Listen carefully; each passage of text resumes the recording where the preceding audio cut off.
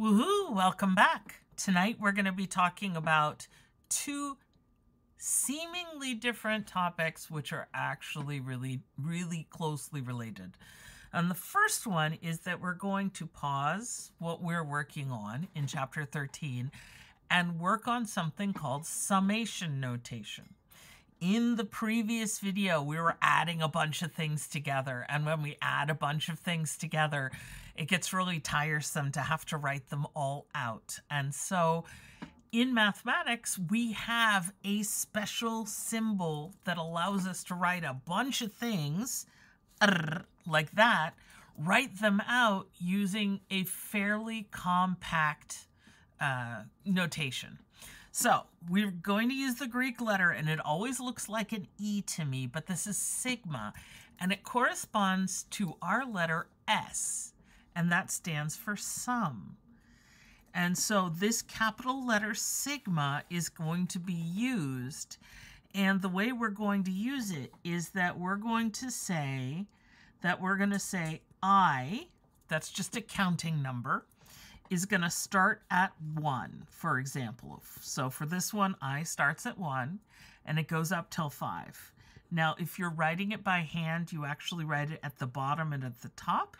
If you're using Microsoft Word or another, online way of writing things out, sometimes, like Microsoft Word, writes it this way where the top and the bottom are written to the right rather than above and below. So it's a little bit weird. But we've got the starting point and the ending point. And then here I've got a sub I. So it says I is going to be 1.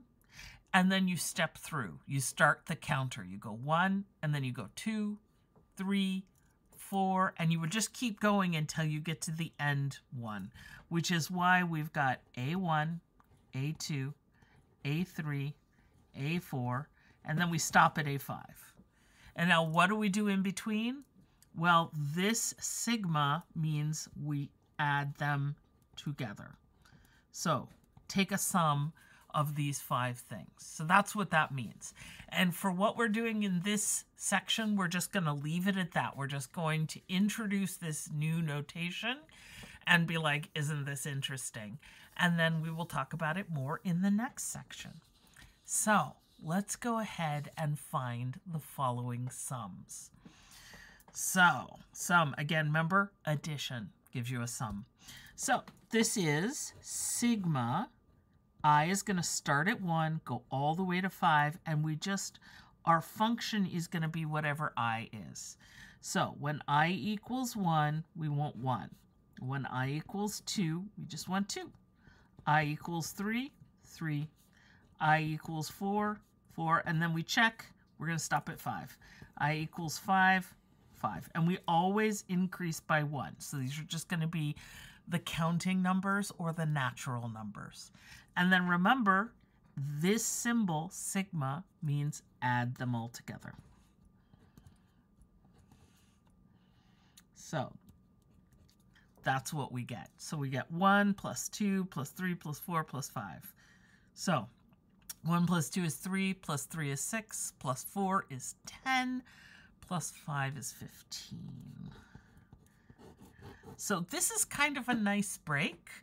These homework problems, hopefully the practice, will be kind of a nice break from the heavier, detail-oriented other problems. So it's kind of a nice thing, and it's a new notation. You guys can use it.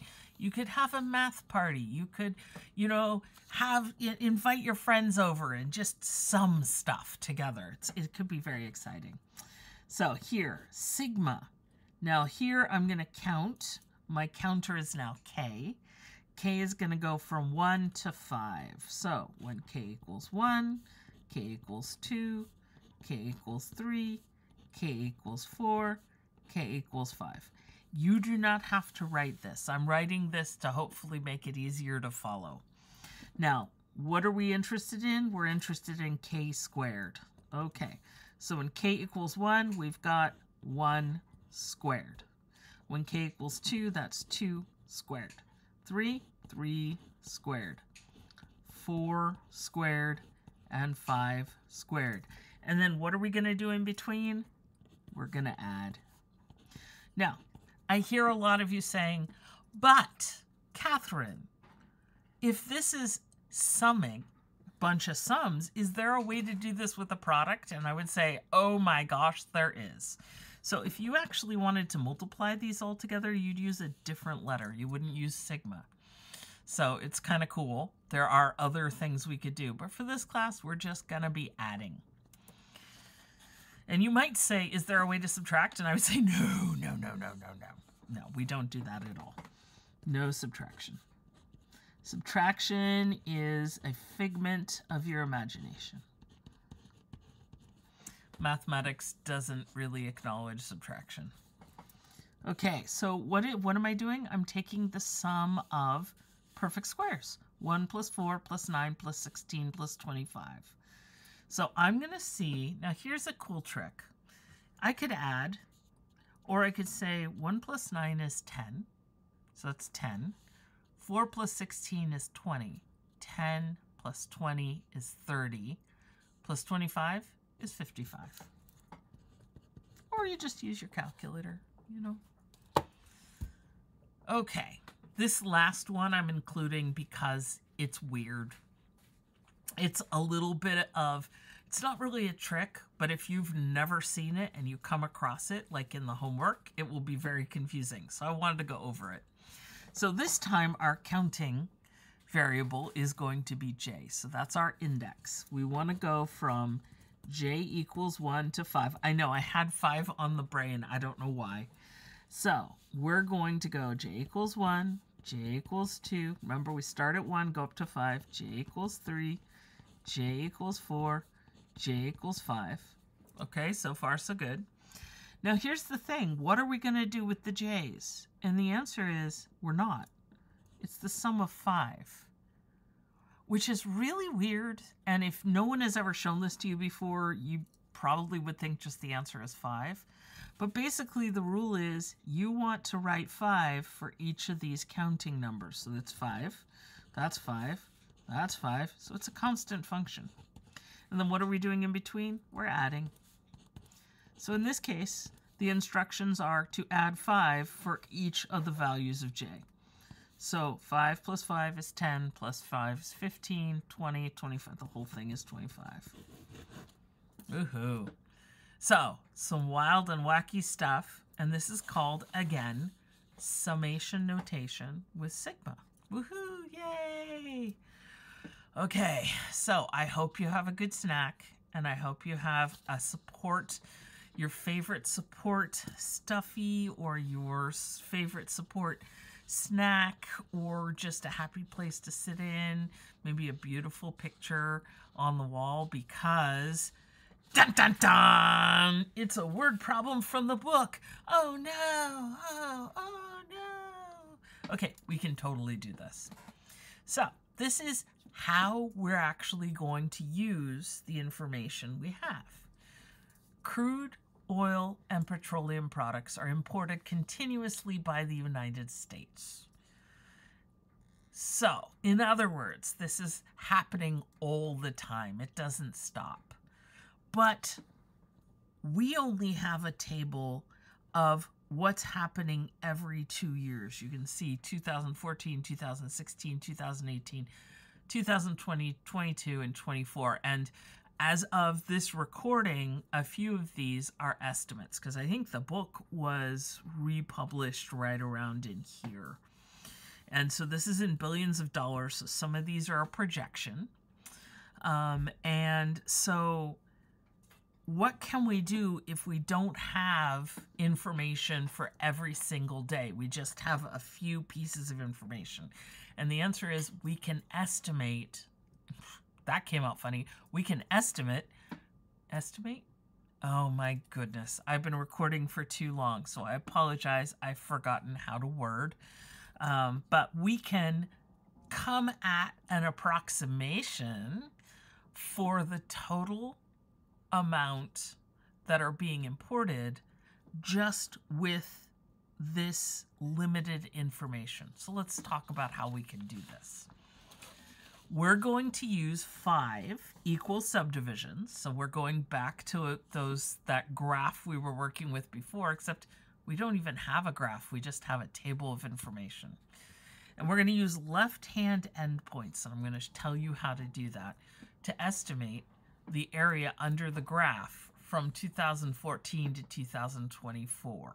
Okay, so first thing, I don't have a graph, but what I do have is I know that I'm looking at the years from 2014 to 2024.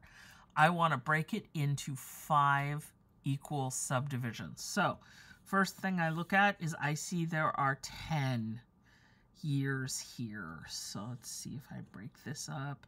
Then I've got 1, 2, 3, 4, 5. That's pretty good. 1, 2, 3, 4, 5. So in a perfect world, I would use, I would go ahead and use graph paper, but I don't have it right now, so I'm using this piece of paper. So 2014, 15, 16, 17, 18, 19, 20, 21, 22, 23, 24. So that's, and so there are 10 years, right? The whole span is 10 years. If I want to break it into 5 equal subdivisions, that would be looking at 2016, looking at 2018, 2020, and 2022. 10 years divided by 5 subdivisions or subintervals is equal to 2 years each, right? So we're going to be looking at 2-year intervals. Now, what does left versus right mean? So it means in this first interval, I'm going to look for f of 2014 times 2 years, right? And then for this one, I'm going to look at, in this interval, I use the left side. So it's f of 2016 times 2. Then for this one, I go for 2018, f of 2018 times 2. For this one, it's 2020 times 2. And then no matter how hard I try, I'm always slightly too short. Sorry about that. True in real life as well. For this last interval, subinterval, I go for 2022. So, which dates do I use? I use the ones on the left. So 2014, 2016, 2018, 2020, 2022, and I do not use the information for 2024 because this is left-handed. Now, if I wanted right-handed endpoints, I would start at 2016 because that's on the right side, and I would do all of these, and I would include 2024. Okay, so it's the left versus the right. Now, I don't have a function, so I can't calculate this. What I have is I have this value, so I know it's 219.5 billion times 2, because I'm going to assume that over these 2 years that the 219.5 stays constant. Now, is that true? And the answer is no. Did any of these numbers match? No. So would you guess that there's a good chance that the amount of petroleum products and crude oil coming in would vary widely each year? Absolutely. So this is just an estimate because I don't have, do I have the information from 2015? I do not. So this is just going to be a good guess. I'm going to use 2014 for 2 years. And then I'm going to use 2016 for 2 years. So that's going to be 192 times 2. And then I'm going to use 2018 for 2 years. I'm going to use 2020 for 2 years. And I'm going to use 2022 for those 2 years. Okay. So this one I will absolutely need a calculator for. Now, if you've all noticed that since they're multiplying all times 2, I don't have to do each one times 2. I could add them all together and then multiply by 2. That would also be fine. For our purposes, though, I feel like I should multiply each one. So 219.5 times 2 is 439. 192 times 2 is 384. 191 times 2 is 382. 198.9 times 2 is 397.8. And then 214, oops.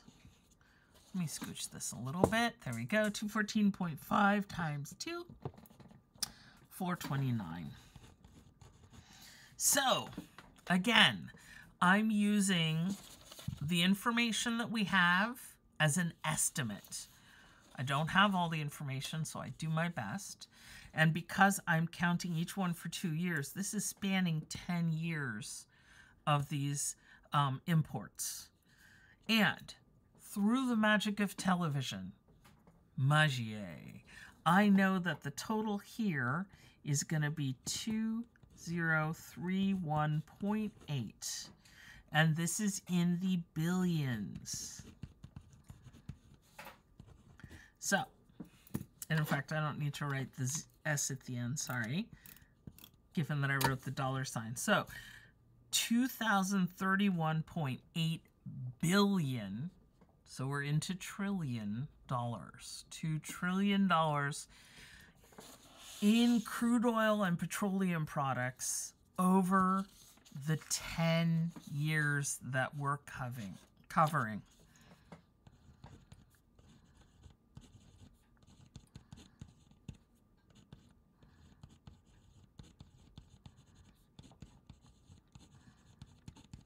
Which is quite a lot. So this is just one way we can use this new technique. In the next videos, we're going to talk about what to do from here and how to smooth this out and what this has to do with calculus and the derivative, which is pretty cool stuff. So I'm going to leave you here with this. Remember, if you get stuck on the homework, please find me, find a tutor, ask lots of questions, because you are basically incredibly smart and amazing and incredible. And don't just sit and get frustrated and bang your head against a computer, because it's not a good use of your head or the computer. Reach out for help. Some of these word problems can be a little bit, you know, kind of detail oriented. So if you get stuck, ask questions. And then, you know, give yourself a good break and a pat on the back. And then I will see you in the next video. Until then, woohoo and math on.